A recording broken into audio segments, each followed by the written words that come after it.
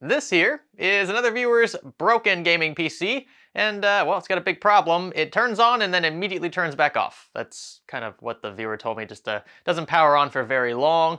That sounds like a pretty serious issue. Long story short, this viewer upgraded a few components. The graphics card for one, I believe this is an RTX 3070, and I'm hoping that's not the problem. And then also these case fans. So before the upgrades were thrown in, the computer supposedly worked just fine.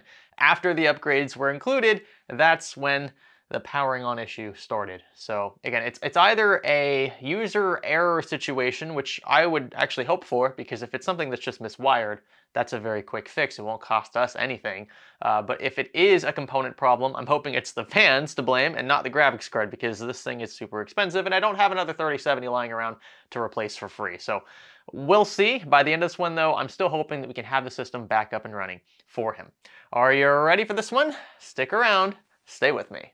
To get rid of that annoying Windows activation watermark, head on over to VIP SCD Key. Purchase a Windows 10 Pro OEM key for a fraction of the price of retail. Just use a secure payment method like PayPal, enter your product key into your PC settings window, and say bye-bye to the watermark. And be sure to use our offer code SKGS for a sweet discount. Now, I've just got to say, a quick side note here. Holy GPU sag. This thing,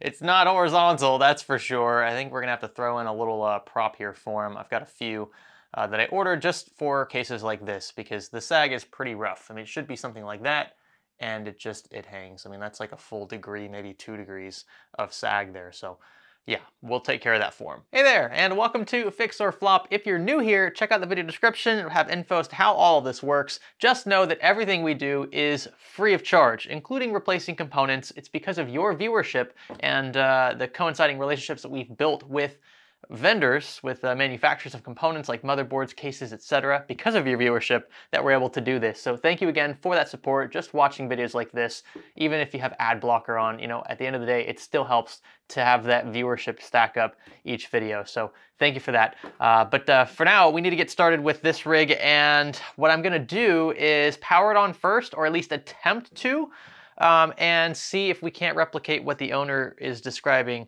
Essentially, the system either turning on and off right away or not turning on at all. It's important that we start here and that we have a baseline, because as a PC technician, whatever you want to call what this is, this role that I'm playing, it's important that I'm on the same page as the owner of the rig. The owner could have told me something completely different than what's actually happening. And if I don't gather that data for myself, if I don't see it with my own eyes, I might be led down rabbit holes that have nothing to do with the actual issue, and I might not even be able to solve the problem at the end of the day. So power on at the rear. Okay, we are getting LEDs. I do see LEDs at the rear of the motherboard. Let's see if we get power. Nope. So that's weird. We're getting RGB LEDs in the DRAM. Those are lighting up, but we're not getting power. Like no power at all. The system doesn't want to power on. Let's try the power button behind here. Still nothing. So I'm basically just forcing a manual power on scenario, and the rig just doesn't want to turn on. Okay, this looks like it could potentially be a wiring issue. One of the first things I want to check. So let's see what we've got here. I am still a bit suspicious with regards to this wiring. Now, Jesus, there's actually there's actually a lot of zip tying going on here. All of his connections do look sound. I've even kind of tinkered with front I/O a bit just to make sure that wasn't miswired. He did have polarity for his hard drive LED backwards. I fixed that for him, but it still wouldn't post. We've got, let's see, the 24 pin is completely connected. It's slotted all the way in. Same goes for the 8-pin EPS up top. This here looks good. So what I'm gonna do now is disconnect everything non-vital. So we're gonna start with these USB cables down here, front I/O. We're gonna disconnect his SATA cables, SATA data cables, and much of the AIO stuff behind the motherboard tray. We're not gonna keep the system on long. We just wanna see if that will fix any of these issues. Also notice he's missing he's missing his HD audio cable for some reason, even though this case does support HD audio, unless it's wired somewhere else I'm not familiar with. And then he's also missing his USB 3.0 connection, which you should also get with this case. So there's some things we need to do after the fact as well for this rig. But of course, even with only the 24-pin 8-pin EPS and 2 supplemental 8 pins for the graphics card connected, the system is still exhibiting the same symptom whereby the lights are just turning on, but we don't actually get power. There's literally no response from this platform. So the next thing I'm going to do is remove the graphics card and try powering it on then. The graphics card is very easy to remove, and it's one of the reasons why I'm going to tackle it as early as we are. I've already cleared the CMOS. I've already checked that the RAM is seated correctly. If removing the card doesn't fix the issue, we'll tackle DDR4 just by replacing those DIMMs with a known working DIMM from my stash. If that still doesn't work, then we will have to test the power supply, although I don't expect the power supply is the culprit here because we are getting power, at least to some extent. As long as you're covering all your bases, regardless of the order, I think it's best just to pick the things that are easier to check first. So let's get to that graphics card. So out she comes, 2 cables disconnected. We've got the screws removed at the rear, and we'll do a quick physical inspection of what we can see on this card. I don't see any burn marks around the gold fingers at the base of the card. The 2 8-pins look to be pretty clean. Again, we can't see much else because of the back plate and obviously the cooling shroud, but yeah, all of his ports, everything looks okay. The card wasn't powering on at all. We weren't getting fan spinning or anything when we were attempting to power the system on, so I don't think this is the issue, but we do need to check and rule it out. Uh-oh. Uh-oh, it powered on right away. That's not a good sign. I'm pretty surprised by this, but it does look like the system is at least trying to some extent to post, which is way better off than we were before. I think it's training memory now because it's been off for so long and there were hardware changes apparently made. So we should, I don't want to leave it on for too long because again, I've disconnected pretty much everything including the pump, but there we go. So we're in the BIOS. That was our issue. The CPU obviously has integrated graphics. I don't know what CPU it is, but we've got the HDMI cable wired into the motherboard and we have picture. So that tells me that it is, more than likely, the card, since it was the only thing we changed between the last run and this one. To triple check though, I'm gonna plug this into a separate rig and yeah, make sure that it is in fact the issue. It would not be good of us to assume that without double checking somewhere else. So let's do that right now. 12 seconds later. Right, so here is how we're gonna confirm this. I'm gonna let the camera run the entire time so that you see that I'm not manipulating things between clips. Not that I expect you to think that about what we do here, but just to show you how I'm doing it in real time. So I've got the power supply on now, and I'm going to, do I have to jump? No, I have a physical power switch here. So power on looks good. Wait a minute. This shouldn't be happening. Why? Why is the system posting? Why is it even powering on? And why wasn't it in his rig? Okay, this could be a power supply problem. His card is actually okay. See, and that's why it's always important to triple check your work. Even when you think something is to blame, you always have to double check it somewhere else with totally separate variables because, well, we could have ended up telling this guy had a dead graphics card when in reality, it worked perfectly fine. Could it be these cables that are bad? Or maybe a rail in the power supply that's bad? We're gonna find out. And would you look at that? Holy cow, this unit is totally cooked.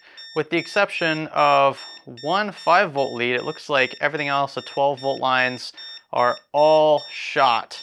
So that might explain why the RGBs were illuminating, just a low power 5-volt here, but nothing was turning on. The higher power stuff, the 12-volt stuff, looks like those rails are cooked. So this power supply needs to be, needs to be replaced, big time. But hold on, wait a minute.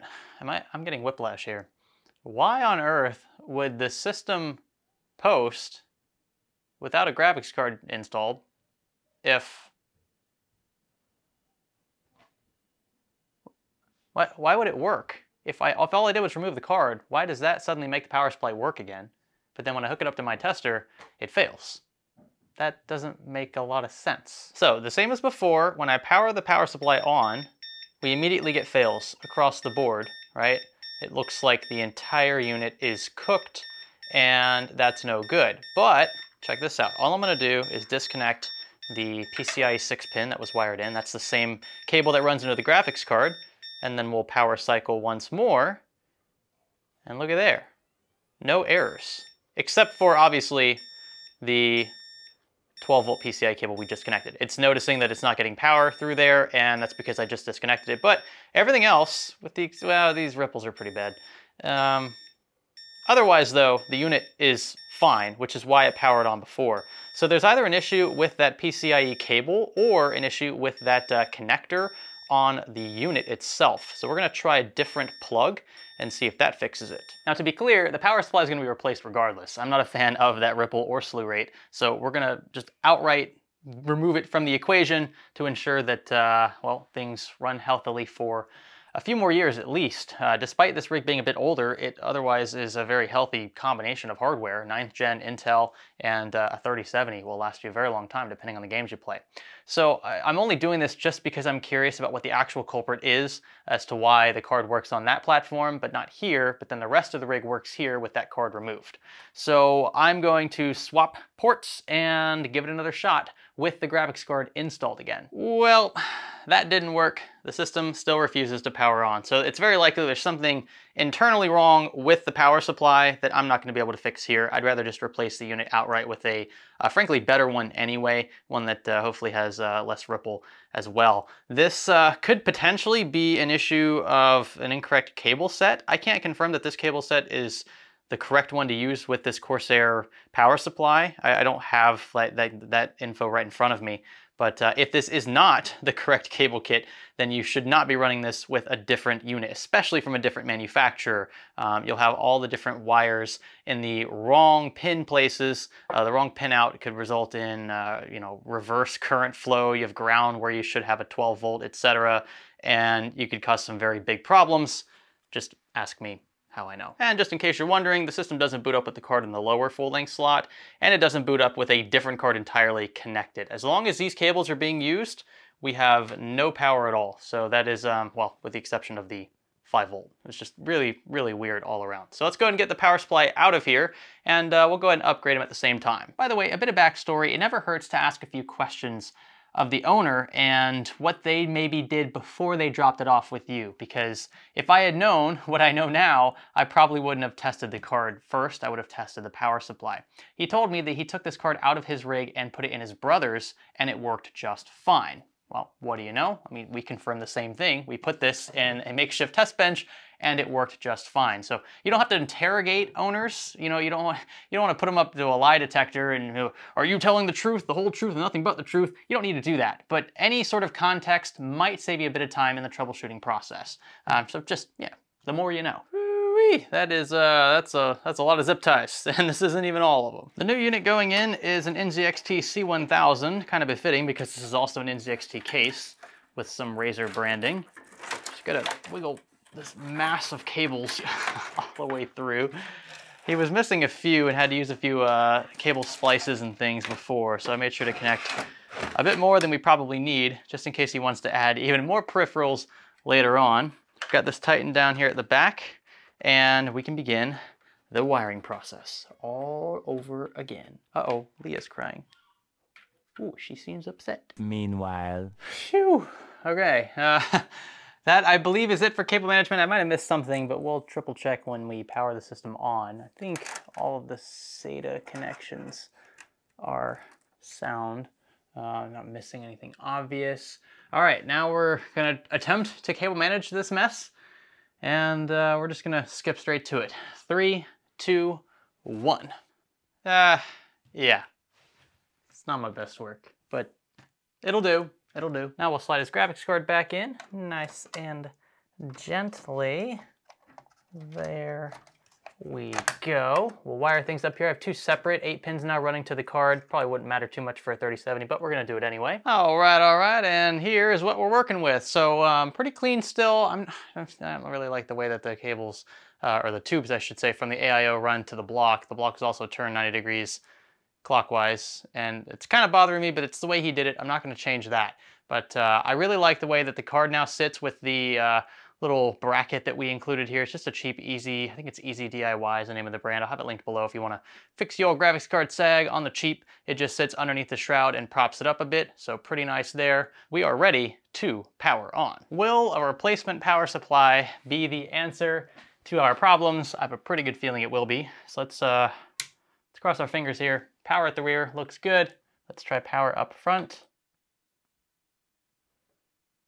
Let's try power up front. There we go.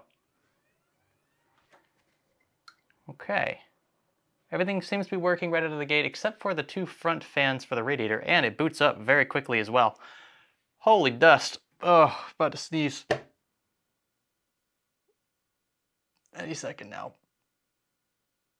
Nope, no sneeze.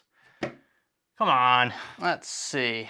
We have any, yeah, oh yes, okay. We have one SATA power cable. I knew if there was any cable I was gonna miss, it was gonna be SATA power. There's like 10 of these back here, and that's not an exaggeration. Let's see if that fixes it. Yes, those fans are spinning now. That's good news. The pump is also making a weird knocking sound. It sounds like there's air in the pump. So, yes. Oh, that goes away. So we just gotta do a little bit of shake and bake. Hopefully this AIO has a bit more life left in it. I don't know how old it is, but that knocking definitely isn't good for it. Assuming it's what I think it is, which is air trapped in there. So just gotta wiggle the case around a bit while it's on to get those air bubbles in the radiator. And if that still doesn't work, then what the viewer can do is flip this radiator upside down so that the tubes are down here. And after a bit more rotating, he might be able to get the air trapped at the top of the radiator instead of in the pump chamber. One other thing you'll notice I did off camera here was zip tie the tubing to the top of the case, and actually did it through one of the fan holes that you would normally thread a screw through. And that keeps things looking a bit more clean when you're looking at it from the side, totally optional. And again, it's probably not gonna last much longer because this thing is still knocking a bit when sitting upright. Again, I'll just show you here the sound it makes. So if we just sit it like that, there you go, you can hear just a faint knocking sound coming from the block. So I've told the viewer about it, and he knows it'll probably need to flip this around. I'm not sure if it'll go away on its own though, and I'm not gonna leave it on long enough to figure that out. It's not a super sensitive issue at this point, but something that might need to be addressed a bit later. And after quickly showing the good guys over at Corsair what was actually happening with the AIO, they offered to replace it free of charge for the owner, and they're actually gonna mail it out to him like tonight as we speak. So pretty awesome stuff. Won't have to worry about anything there. Well, this was a bit of a roller coaster, yeah? I initially thought it was the card, and turns out I was wrong. I'm glad I was wrong. I'm glad that we tested after the fact and triple checked our work before turning it into the teacher, right? You don't want to replace a card only to find out that the card actually wasn't to blame to begin with, and this is not a cheap card by any means. So the fact that it was the power supply and that it didn't actually kill, from what it seems like, any component in here is a good thing. I'm not going to bother taking apart this unit because, well, I mean, it's not all that expensive at this point. I found out when I revealed to the owner what the issue was that this was actually RMA'd a couple of years ago for an issue related to power delivery, obviously. And so yeah, knowing that info ahead of time might have also helped me a bit, but it is what it is. I mean, if we open this up and found what the culprit was, I still wouldn't recommend trying to replace it. It's just gonna take a lot of time having to source whatever part you need to source, and then actually the labor going into replacing that part, soldering or what have you, you might as well just buy another unit. They're only like between 50 and 100 bucks usually, a decent power supply. You could obviously spend more than that, and the one that's in here I think is worth a bit more than that. But I just wanted to set him up for a few more years. He's got more breathing room from a wattage standpoint, a great efficiency as well, great warranty through NZXT, and it all looks really clean again. I really like the way that this card sits now. It's no longer sagging. That's like, if we didn't fix anything else about this rig, the sagging issue is, I mean, at the very least, a very aesthetically pleasing addition to this rig. With that, if you guys enjoyed watching this one, be sure to let me know by giving this one a thumbs up. That would be greatly appreciated. Consider subscribing if you have not already. Consider supporting us on Patreon. You can join our public Discord server. That's totally free. And yeah, I'll catch you in the next one. My name is Greg. Thanks for learning with me.